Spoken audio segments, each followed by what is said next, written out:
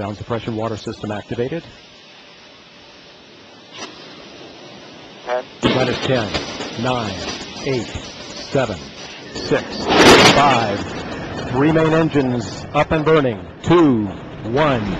And liftoff of Space Shuttle Atlantis, opening a new chapter in the completion of the International Space Station for the collaboration of nations in space. Roger, roll, Atlantis. Houston is now controlling. Roll maneuver is underway. Atlantis is heading into a heads-down position on course for a 51.6 degree, 137 by 36 statute mile orbit.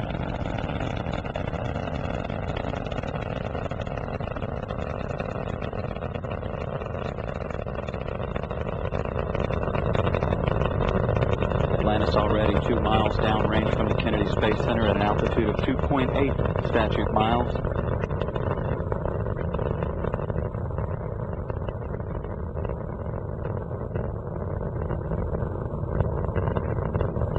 Engines now at 72%, beginning to throttle back up as the vehicle passes through the area of maximum dynamic pressure. Atlantis, Houston, go at throttle up. Copy, go at throttle up. All 3 liquid-fueled engines are back at full throttle.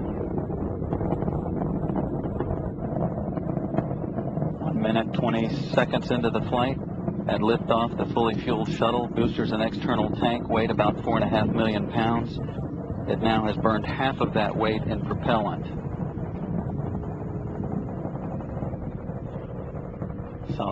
Solid rocket boosters are burning 11,000 pounds of propellant every second.